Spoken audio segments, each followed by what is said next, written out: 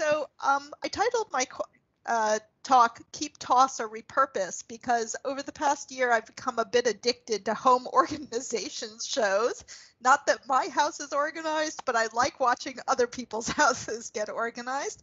And it did seem to fit with what we're all doing, which is trying to figure out going forward from here what we're going to do with all of the new forms of teaching, the new technologies, and so on that we have been forced to get used to in a very short period of time.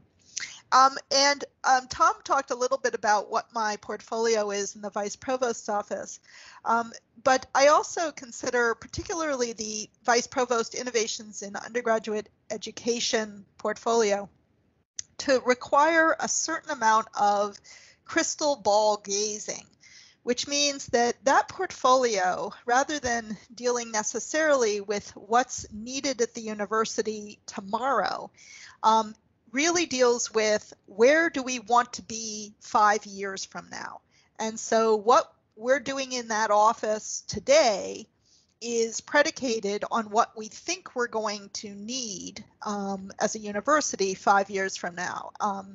So I spend a bit of my time trying to anticipate what the trends are in higher education. And of course, this year has thrown, in some sense, tossed a Molotov cocktail into the whole thing, but it in some ways has simply accelerated some of the trends we already knew were coming. And I'm going to start with a story about a conversation I had in 2019.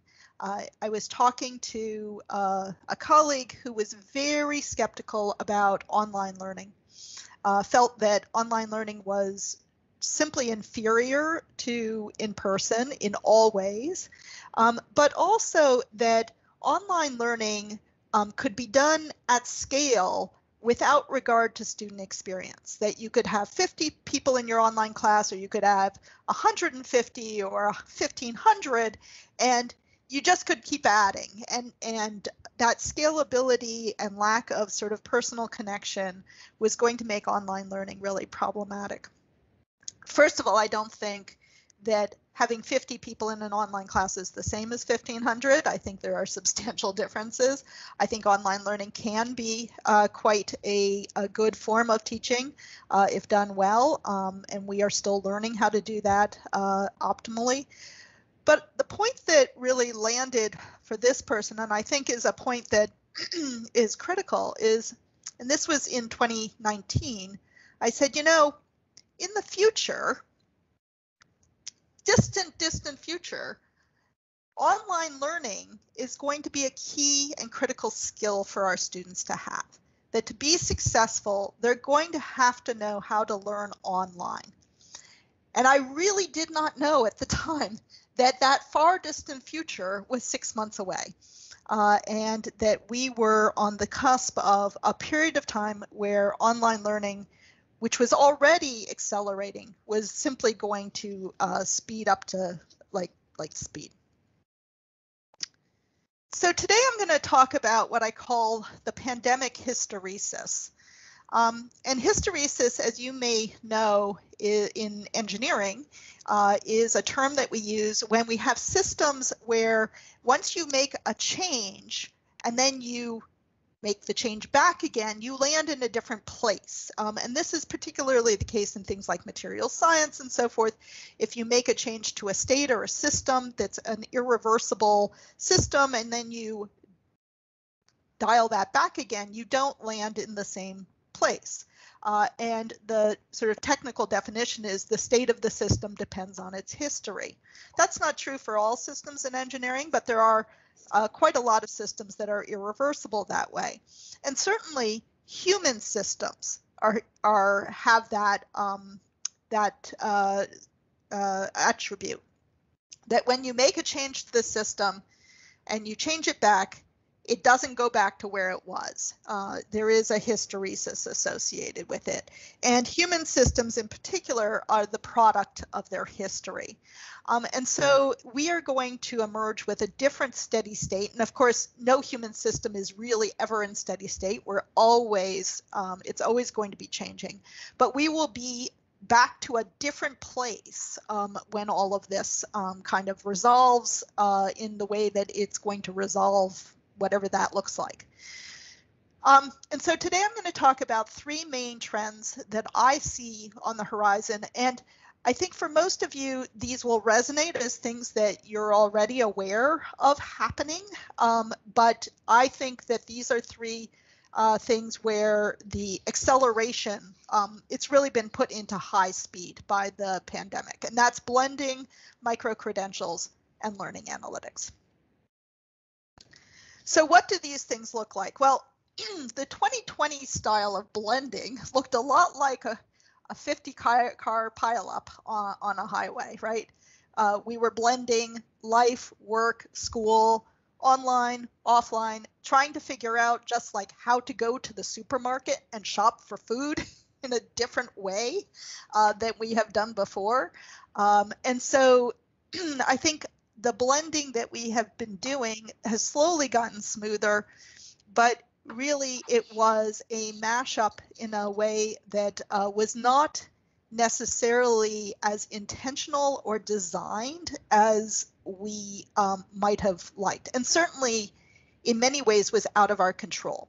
As public health measures changed and we had to respond, we were no longer in the driver's seat of the changes that were happening, and no longer able to necessarily have control over the design of things. What I think will emerge out of this is a different kind of blending. And I hope it looks a lot more like the picture on the right, which is a lot more, attractive, where we start to make some intentional decisions about how this blend is going to work. And our students are going to make intentional decisions about how this blend is going to work, how they would want to balance life and school. Perhaps it will be more intentional, perhaps it will look different. I actually think that there's going to be a lot of decision making in 2021 around the life, work, school, online, offline balance. So when we think about this concept of blending and the degree of online learning this fall is going to gradually ebb. We're going to gradually roll back the amount of online learning we're doing and have more in person. That hysteresis is going to come into play. We're not going to roll back to where we were before. I don't know of a single course that hasn't been severely impacted in one way or another, and that impact, that history, is going to play a role in how those courses are going to be redesigned. Because we've redesigned them once, we're going to continue to redesign, and much of this will come back to what we decide to keep, what we decide to toss, and what we're going to repurpose, those videos that we've developed, etc. But more than that, there's going to be a reinvention of work, life, and school blending. We're going to see much more integration between those things. People like some of the aspects of working from home. Our students like some of the aspects of learning from wherever they are, or being able to learn where they are or where they want to be.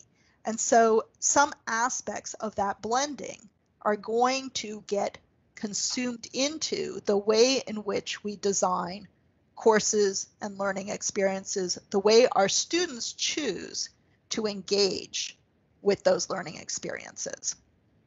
There's going to be a lot of intentional, or more intentional, I hope, decision making about keeping, tossing, and repurposing. And one of the pieces of information that informs me on this is what's happened at some universities that have experienced severe disruption in the past. If you look at Tulane University after Hurricane Katrina. If you look at Virginia Tech University after they had a very bad mass shooting situation, you saw faculty making a lot of different decisions about career paths. Tenured stream faculty who decided, I'd rather be in the teaching stream, or students who decided, I want to pursue a different major. I want to do something different with my life after this experience. And that kind of intentional decision making was nearly impossible in 2020 when we were all just trying to sort of keep our noses above water. But in 2021, I think we're going to see more of that rethinking about the ways in which people blend their life. Another piece of this blending and hybrid learning that's going to come into play is that all of our students have successfully navigated online learning at this point. Whether they're coming out of high school and new to U of T, probably their high school was online or part of it was. All of our students that are progressing from second year into third year have successfully navigated online learning to make that progress. So we have students who now successfully, at least successfully enough, know how to learn online. And their expectations of appropriate adapt to use of technology have gone up. Their expectations of intentional decisions about in-class and out-of-class time and what they are coming down to campus for have changed. I think largely they are telling us that they miss coming onto campus for the sense of community and the sense of social interaction. How do we make sure that that's part of the design of our programs? And they have fears about too much screen time, too little contact with people, and too many hours of instruction. And those are some of the things that we heard in our first year design class, but we're hearing over and over in other venues as well. And I liked this quote from one of our engineering students who said, the course affect influences the subject. The course affect influences the subject. And what this person meant by that was they've taken classes this year where they never saw their instructor. The instructor was a disembodied voice over the lecture.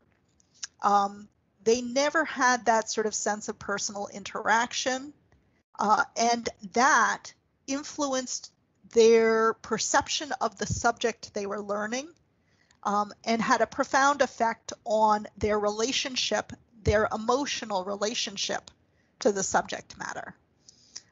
And we know from Fink and others that if a student or anybody doesn't have an emotional connection or caring about what they're learning, retention is an issue.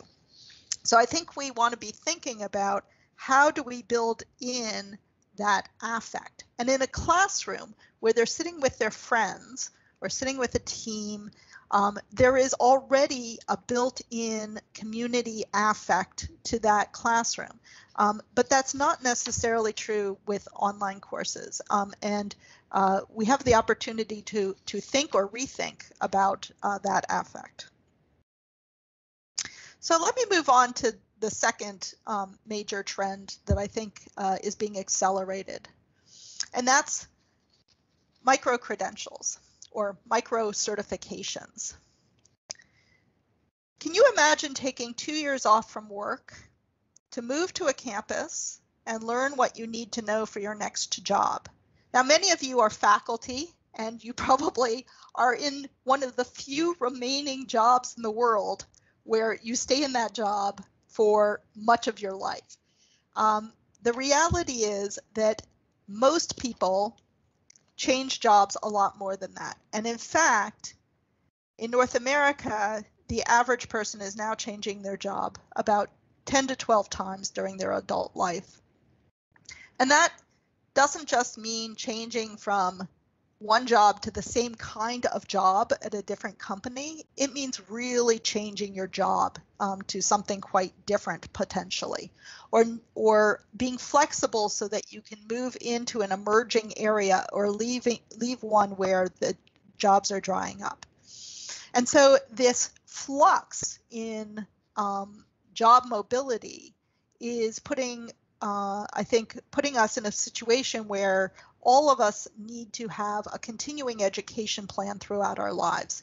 And even if you were in the same job, that same job isn't going to look the same 10 years on because of the changes within the field. And so many institutions and governments are getting quite interested in micro-credentials, also referred to as micro-certifications. What do these things look like? You know, at U of T, we have minors. Within engineering, we have minors. There's bridging programs that work with students who are sort of in third and fourth year to attain other kinds of job skills on their way out the door. There's continuing ed, which people return to throughout. There's certificates, there's diplomas. There are obviously online learning opportunities through MOOCs. And so on. You know, during my time I'm on leave this term, I'm using it to revisit my statistics knowledge, and I'm doing that through a combination of online resources and other things. Ontario is also getting quite interested in this, and they define micro-credentials as rapid training programs offered by universities, colleges, and Indigenous institutes that are going to help people be employable. And obviously, the Ontario government is very interested in employability. And they are putting right now a load of resources into micro-credentials. They're making them OSAP, some of them OSAP eligible, and so on. And so the government sees this as a key to keeping Ontarians employable and up to speed, upskilling particularly, or reskilling. From the Ontario government's perspective, a micro-credential is something that takes less time than a degree or diploma. It's like 40 to 50 hours in duration typically. It could be online, many are. And they particularly like ones that are created with business sector input, so that to close what they refer to as the skills gap. And this particular government, I don't think it's any surprise, is particularly interested in the online aspect of these. And there's a lot to say about the positive aspects of online learning for micro-credentials, because it is unlikely that you're going to leave a full-time job for 2 years to come back to an institution, to travel to a campus in order to upskill or reskill. And so online learning has a lot of potential. And so they specifically are very interested in that. But at U of T, there's this, we actually think that there's a broader umbrella of programming, both in person and online and blended and hybrid, that would fill this gap. And we already have a lot of this going on. This is not new. But as I said, I think this hysteresis is going to throw, put the pedal down to the metal on areas around micro-credentialing. When we think about the students we have and who is engaging in micro-credentials, it isn't necessarily people like you and me. It isn't necessarily people who are tenured or teaching stream faculty or who are on that track. We have a lot of different other kinds of students in our undergraduate programs. And Greg Evans and his group with Chin Liu and others have been doing an analytics project, a data analytics project on the personas of senior U of T engineering students. And their preliminary data suggests that you can kind of cluster our undergraduate engineering students into 5 groups. The highly engaged learners, and perhaps even the moderately engaged learners, are likely to be the ones who would pursue the kind of career path that perhaps you had, where you're going through undergraduate and maybe onto some graduate training and perhaps into a job where on-the-job training kind of comes with the territory, right? Like, I learn all the time because I am in an institution of learning. It is written into the ethos of the place. But we have 3 or 4 other categories here. The co-curricular active learners, the work-laden learners who have a large amount of external work that they are doing. Typically paid job, but it could also be family care issues and so on. Those students, and perhaps our least engaged learners, which is also a category that will successfully graduate in large part, are not necessarily going to be moving through a PhD. They may have different kinds of learning needs and are equally adept at learning. They've made it through U of T, but perhaps are not interested in the kind of career path that takes them through traditional degree programs. They're seeking a different kind of lifelong learning. So this traditional, 4 years on campus program, then you graduate, then you do a master's, then you graduate, that box is being blown apart. And it was being blown apart before the pandemic.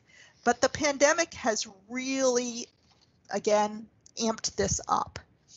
And so the future of higher education, many people think, not just me and my crystal ball, but many people believe, is going to look much more like a lifelong learning plan.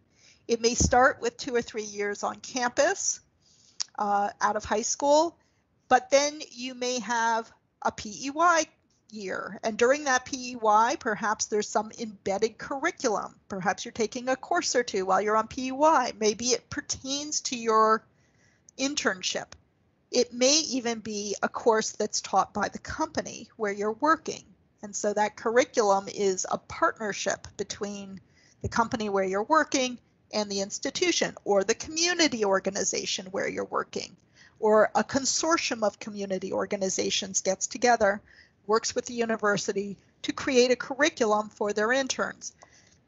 And that gets delivered typically either off hours, like you come down to campus for an intensive weekend, or online. You might have a year abroad. One of the real obstacles to a year abroad is trying to get courses at that that institution you're visiting to match to courses at U of T, right? So we can do the transfer credits. Well, suppose we can only find 2 or 3 courses that match. Maybe you take the other 2 or 3 courses online at U of T during that semester abroad, so that you're getting your full credits, but you're also getting that embedded experience of taking courses in another institution in another country. There may be self-paced courses, certificate programs, hybrid micromasters. Hybrid micromasters are things where you might be doing part of the master's degree online, and then you may be coming onto campus for part of the master's degree. Maybe it's a condensed month or 2 where you're on campus, and then the rest of that year you're off campus completing the rest of your program. We already have some programs like this. In nursing, we have programs that are essentially online almost entirely, and part of that is because pulling a nurse out of a northern community to come onto campus for a year or 2 to do a master's just is not feasible. That would be their only healthcare worker that is taking a sabbatical for a year or 2. So those kinds of programs, I think, are going to become a mainstay of continuing education for many, many of our students. And we will still have important milestones like graduation built in here and little other kinds of celebrations of completion, but it isn't going to look the same as that sort of lockstep that I think we have in our minds that that's the way it works. It actually, for a very long time, most of our students have not been graduating in 4 years, either because of a PUI or internship or co-op, or because they are going part-time. The number of part-time students is growing. It's a bit of a fiction of the sort of the traditional experience. So what do we need to do to repurpose what we're doing for this kind of future? What does that look like? It may look like our courses get offered at different times during the year. It may look like we have a more flexible way of designing things for students. How would we redesign courses, programs, and systems if this cloud is the norm? Because that traditional box is no longer the norm, but many of our systems, courses, and curriculum are designed as if that box is a reality, and that box isn't the reality anymore, and it won't be coming back. So if we take a different perspective on lifelong learning, and instead of looking at the 4-year degree as kind of the anchor and then everything else is a spoke or wheel hub in the spokes, suppose instead we say that that degree program is one part of this integrated cloud of learning that our students are doing throughout their careers. So what does that look like if the 4-year degree becomes actually just another part of this integrated cloud? Because we do have more students going off on PUI or year abroad. We have more part-time students. We have more students who are completing a minor after they graduate. And that end point is perhaps more of a milestone and less of a stopping point than it has been ever before. So that 4-year program could become partly online, integrated with work, because we have students who are work laden. You know, if we acknowledge that, then we may redesign a program around that. That blending of working and learning, the blending of on-campus, off-campus, coming back to that first theme of blending, all of that is being accelerated. And I think increasingly students are going to choose, having experienced the differences between on-campus and off-campus and so on, are going to start to choose ways in which they want that blend to occur. And the third trend that I'm going to talk about today, and then I'll open it up for questions and discussion, is learning analytics. So a big thank you to Laurie Harrison, Avi Hyman, and Kieran Honda, and everybody, and it was a large ensemble cast who worked on the learning strategies development for learning analytics strategies development for University of Toronto this past year, while and at the same time dealing with the pandemic. And in that report that we are working out, learning analytics is the measurement and collection of and analysis and reporting of data about learners and their contexts for the purpose of understanding and optimizing learning and the environments in which it occurs. And I think probably everybody who is in this conference has had some interaction with learning analytics, even if it's just a histogram of grades that you have in your course. That's learning analytics. You know, how many of your students did really poorly on question number 2 on the exam, and how did they do on question 4, and what's the, you know, why did they do better on one than the other?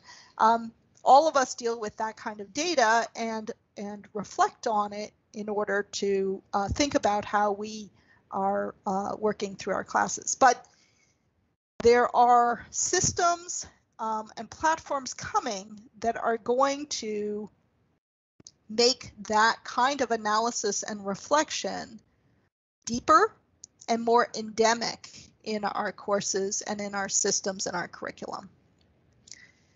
So part of the work that this group did was to do an environmental scan of other universities to see what's going on with learning analytics. And they identified something like 37 or 38 different projects at leading universities, primarily in North America, around learning analytics. And these included personalized feedback to students, advising and student success, dashboards for instructors, who's doing what, and who is the audience for this type of data aggregation. And found a lot of very interesting examples of what's going on in this field. And to give you a sense of some of these, for the University of Wisconsin is doing some very interesting things with visualization of course level data around student presence, behavior, and performance, and then creating those visualizations kind of in front of the instructor. So the instructor doesn't necessarily need to go and do anything special or have to set that up themselves. It is presented to them. And so they have a sense of where students are engaging with their course and when you have individual students who might be kind of falling off the radar. This is, of course, supported by the fact that much of the students' interaction with courses outside of class takes place online and therefore generates data exhaust that can be analyzed for these purposes. At the University of British Columbia, they have a program called, or a platform called Threads, which is a social network analysis tool that analyzes discussion boards and visualizes the data for instructors. And actually, we have something, or in my class, we use something similar around the textbook that we're using and the readings. The system that we're using automatically generates a confusion report. So if students are annotating the textbook and identifying areas within the text where they're having difficulty, that confusion report locates that for us and identifies where we may be, where students may be getting confused around concepts. And then at U of T, we have the D3QA project, where we have a group of instructors here supported by our online learning office that are looking at how to use built-in Quarkus analytics to redesign or design their courses by using the data or data-informed design.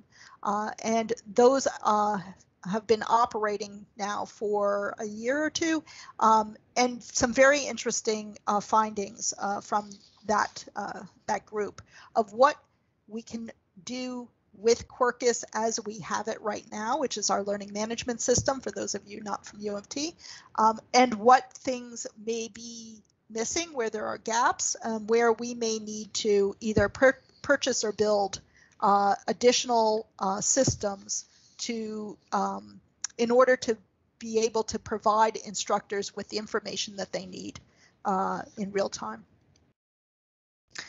I think some of the areas that I'm particularly interested in related to learning analytics will be things like smart class lists, where your class list is not just the names of students in your class, but actually comes with information about how they did in prerequisites to your course, perhaps what programs they are coming from, so you get a sense of the mix of students in your class, and other kinds of information that just becomes part of the class list that you see. Part of course administration and student interaction is just built around the data that is informing you about your students and how they are behaving both en masse and individually. And increasingly, these systems are being built in a way being built for an audience that's not just the instructor, but for the student themselves. And so cutting across course silos, if we can bring together information for the student about how they're doing, about what kinds of classes they do well in, about what kinds of learning activities work effectively for them, it means that the student can make a better educated decision about their future learning, about that pathway, that trajectory of lifelong learning. And they can sort of help coach themselves rather than doing it only through advising systems. There's a number of other big trends that are out there that are kind of interesting on the horizon that we're keeping a bit of an eye on. And one of them is what happens when every school is has online capability. What is that going to look like in the future? So there were a number of big players in the online space before all of this. ASU, SNHU, which is the Southern New Hampshire University, very large. Southern New Hampshire has maybe 2,000 or 3,000 students on campus. They have hundreds of thousands of students online. Very successful as an online institution.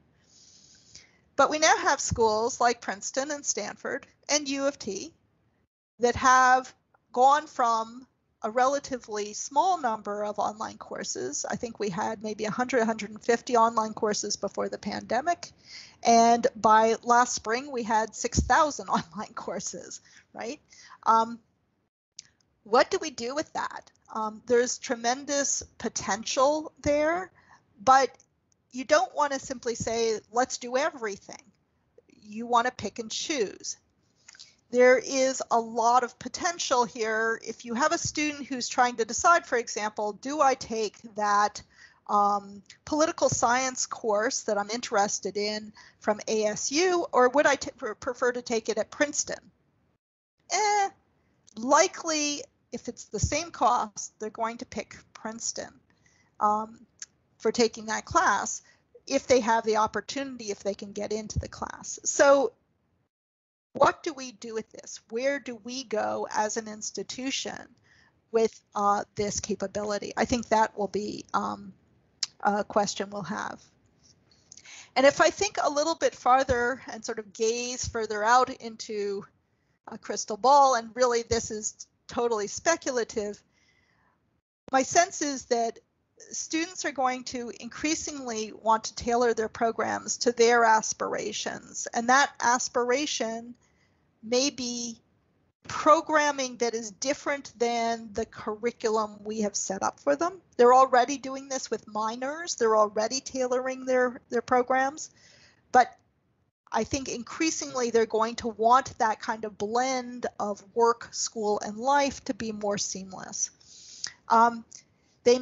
We may need to look at major changes to the way we do scheduling. I know Steve Bailey and Julia have a fireside chat and a talk coming up on this, on the transforming the instructional landscape. And scheduling, smart scheduling is a key piece of this. If you have courses that don't have the sort of traditional, it's a lecture, it's a practical, or it's a tutorial, and those are your kind of your categories, how do we make this work together? And if the scheduling doesn't look quite like the traditional kind of block scheduling that we're used to. Also, going into classrooms, it's not just how many seats there are in the room, but what kind of technology is in the room and how that works. Some schools are going to embrace this kind of diversity and flexibility, flexible learning, and are going to move forward on it, I would imagine, quite quickly, because they will see it as a strategic advantage to do so. Other schools will take some time to get there, but I think it will become a key differentiator for institutions. Learning analytics is going to become endemic, and teaching teams are already interprofessional. When you taught this year, if you were teaching a course this year, you weren't doing it by yourself. Likely you had an instructional technologist who was helping you out or there to support you. You had your TAs. You had a variety of different people involved with your course.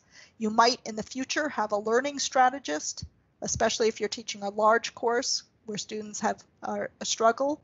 And so we're going to see these kinds of interprofessional teams teaching in courses in a different way than we have before, I think.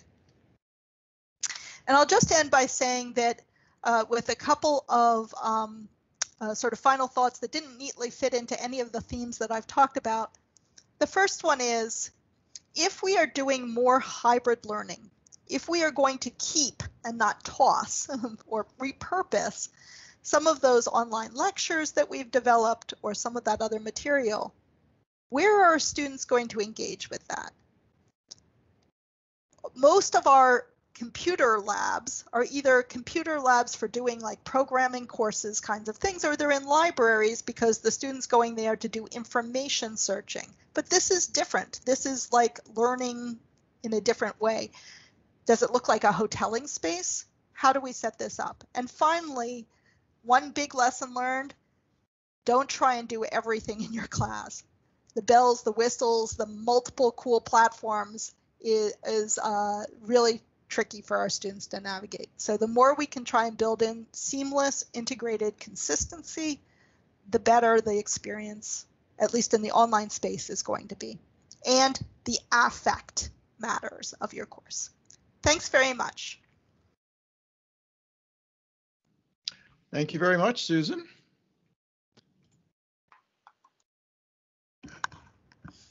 We do have time for questions, I believe. And we do have one hand up. I think we have a couple hands up. Okay, do you want to handle the hands, Allison? Yes. I'm waiting for it to load. We're really pushing teams this morning. First up, we have Steve Triber, and then we have Philip Isser. So Steve was first. Thank you, Allison. Can you hear me? Yes. Okay. Susan, thank you very much. I'm a sessional lecturer. I actually got my master's degree at U of T, and unfortunately my PhD at McGill. But so let me. I'm a sessional lecturer of graduate engineering students. And like so many of us, I've gone through a tremendous transition in all of my teaching. And I want to tell you that I will never go back to the way I did it before, ever. Even when I am in person with the students who choose to attend in person, I will also be online, no matter what, forever, as long as I continue teaching. The one thing I have found is that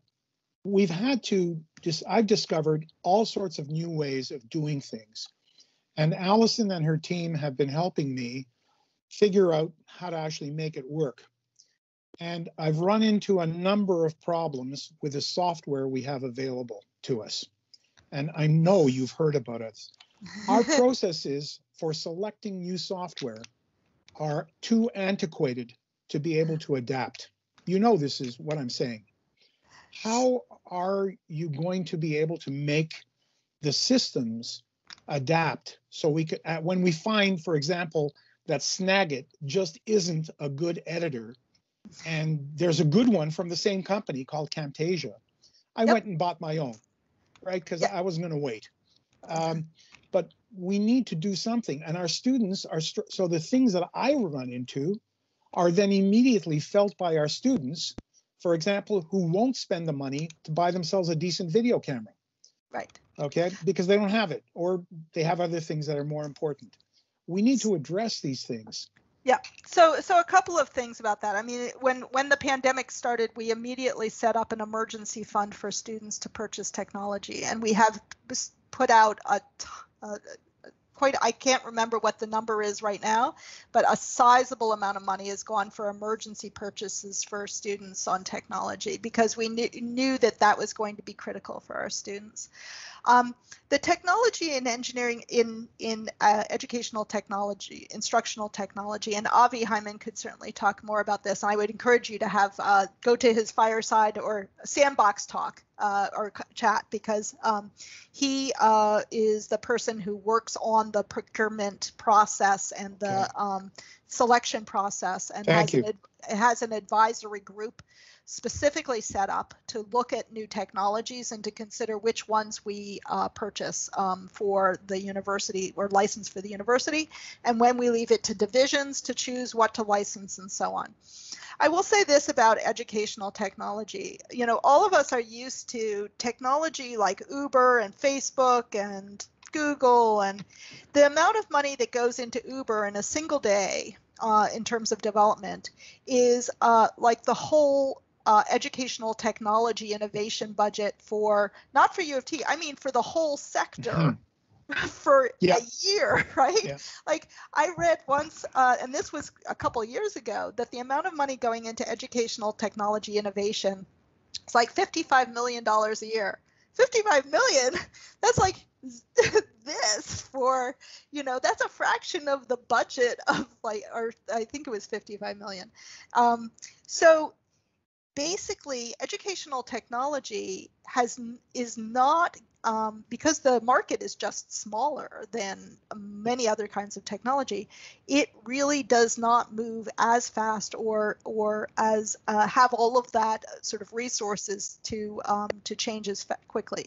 We did an environmental scan of our educational technology resources to identify what the best universities in North America had available. You know, what does Stanford have available to their instructors? Mm-hmm. We are right up there with those schools. We are comparable, but it's amazing that that's true because you and I both know that this technology can feel extremely clunky. We've had problems with Blackboard Collaborate. We've had problems with, as you say, like Snagit versus, you know, Camtasia. I use Camtasia for exactly that same reason. So yes, and yes, and yes, you know, all of the above. Yes, we know that we are fighting to find the best technology that's also secure and meets our privacy concerns and meets, you know, cybersecurity concerns, can scale to our scale, because there's a lot of technology that just won't handle U of T because of our size. Yep. So all of that, yes, you're absolutely right. So we're doing something about it, is what you're saying. Yes, we are working. We are working on it. But talk to Avi. Thank you. I will. Next question. Is there another one hand up, Allison? It was Philip was next. Philip.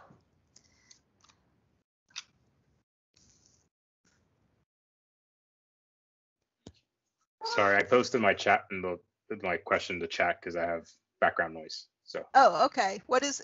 Allison? Could you read it for me? Because I'm having trouble seeing the chat. Sure. Philip messed with us and has 4 questions.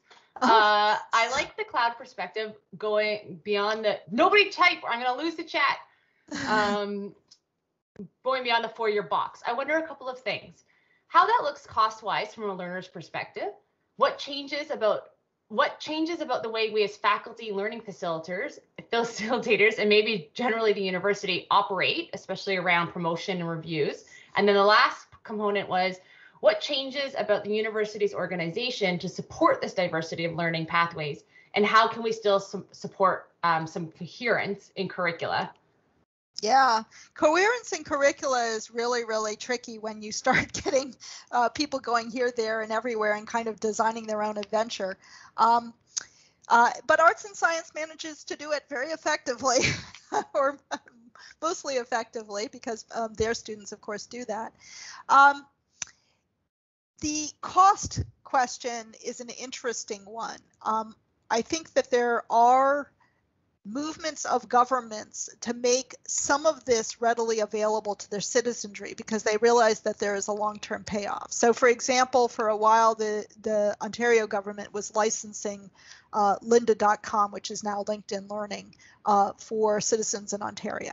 The Singapore government of Singapore makes MOOC courses that cost a bit, a certain number and type of MOOC courses through certain vendors available to their citizens. There's like grant program essentially for all citizens of Singapore. So I do think that there are some, and as I mentioned recently, Ontario has recently grown OSAP or repurposed OSAP to some micro-credential programs. And so I think governments recognize that there's some strategic value there, and so we will see some aid programs coming into place in the area of micro-credentials. But you're absolutely right. I mean, in some ways, spreading out that cost has some value, and this is part of the reason that many of our students choose to go on PEY, partly because they recognize the value of the work experience, but also because the break in the tuition between third and fourth year and earning a good salary for that year helps tremendously with their financial situation. And so I do think that we're going to, as a society, have to figure out, do people get like a lifelong learning budget? You know, instead of getting just OSAP and just for OSAP eligible stuff, do you get kind of a learning grant that has a maximum on it that you use during your lifetime? In terms of facilitating and designing these things and tenure, and universities will work through that. Like what counts toward promotion and tenure and PTR will, I think, already includes not just your teaching, but the other kinds of service you do, the kinds of faculty advising you do for students and other kinds of things that you contribute. So that will evolve as this system evolves. There's some interesting models out there that institutions are using for micro-credentials. Instead of, for example, at Berkeley, instead of designing and offering some of these kind of micro-masters programs in-house, completely in-house, they are contracting it out to a company. So the company does all of the administration. They do the admissions, they do the registrarial services, they do the, all of that stuff is done by the company. Berkeley provides the content. So they're the content provider, but the master's program is completely, one type of master's in data science is completely run by this private company. You wouldn't know it when you sign up. It looks and feels like a Berkeley program. It is Berkeley content, it is Berkeley instructors, but it is completely, all of the administrative support system is outsourced. And so different institutions are taking different routes to allow for flexibility that is difficult to manage or too expensive to manage within a traditional institution. That was all of the hand raises. Philip, was that the end of your question, or you can write in chat? I saw Mary's hand up for a second. Did it pop up for a second? Okay, I'll ask a question. What is your issue? I think Philip is not muted yet. Sorry. No problem. I love your kids. I've seen them several times. Mary? Oh, yeah. So I guess I had two concerns about this future. One is it's not obvious where the humanities fit in unless the time away from being on campus is going to another campus abroad for a year and spending a year in a library somewhere else. And also, a lot of these experiences that are being described are very high touch. And you need like one full-time staff member for every 30 undergraduates doing a community engaged learning thing. And the the Faculty of Arts and Science has 28,000 students who are not paying the type of tuition that engineering students are paying. And I just sort of worry about a very, very utilitarian future. Yeah, I actually see it the other way around, which is a much more humanitarian future. And I think part of that is because, you know, a lot of, not all, and Greg Evans will correct me on this, not all of engineering is just technical subjects, but a lot of our content is. A lot of our content is, you know, you're learning your fluid mechanics and your solid mechanics and things like this. Where you might be learning how to do things that are based around humans is in those work terms and so forth. I think our work terms are going to get much more diverse. So it's not going to be the work term at Google or the work term at TD Bank. I think we're going to see increasingly work terms at community organizations, nonprofits. There's a sort of a three-way win when a donor gives funding to a student to take an internship at a nonprofit. The nonprofit gets a highly qualified person, the student gets paid and gets work experience. And so it's a three-way win on that kind of a scholarship. It's not a scholarship to go to school, it's a scholarship to do an internship that's different than a industry internship. And so I think there are more opportunities in humanities when we think about it's not just going abroad to a different library at a different university, but maybe spending the year working with UNESCO or maybe spending the year working with some other kind of organization. We're seeing an expansion of co-op and PY type programs into, for example, arts and science. And I'd actually like to see us doing more in-house internships, not just work study, but Rotman, for example, has an in-house consulting company.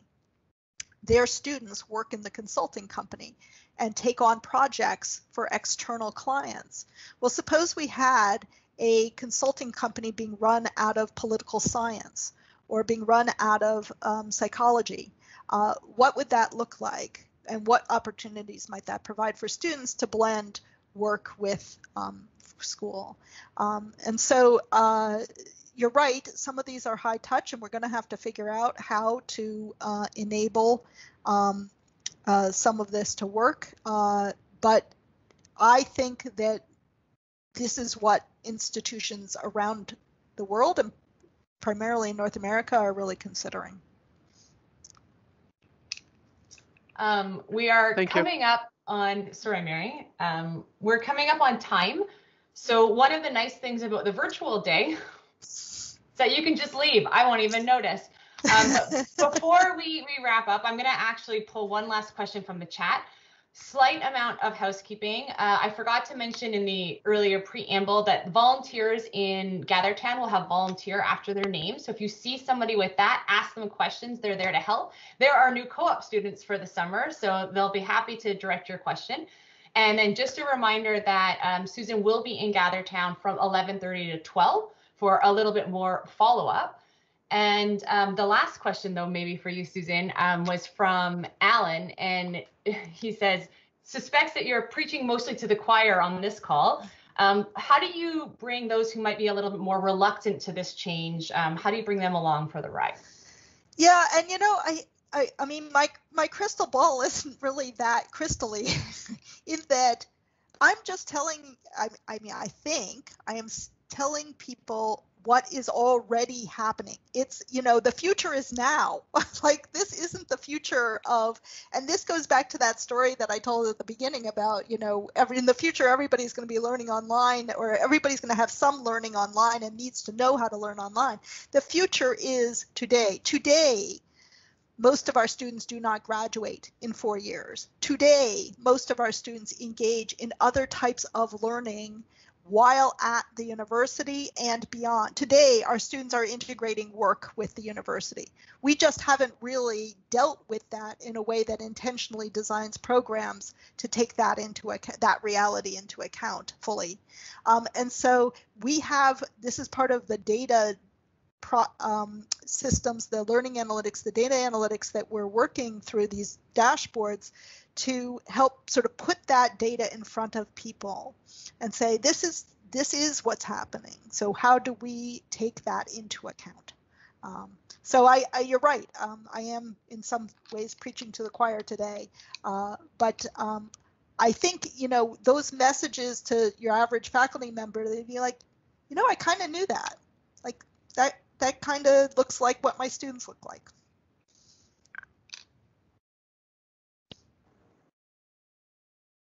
All right, I would just like everyone to note that we started this conference exactly at 10 a.m. and we're ending the keynote session at exactly 11:15. So I'm not sure if there's awards, but I think we won them. So 15-minute break. Relax, take a few moments. Session block 1 is coming. Thank you so much, Susan, for spending the morning with us and the next little bit as well. This was recorded, so we'll be able to review it later, and we're aiming today to have all of the content that we record up on our website by early June. So you'll be able to take a look at anything that you missed, or we did start a little early, so maybe not a perfect scheduling award today. So thank you again, Susan, and see everybody at the next session. Yeah, I'll see you in Gather Town. Bye-bye.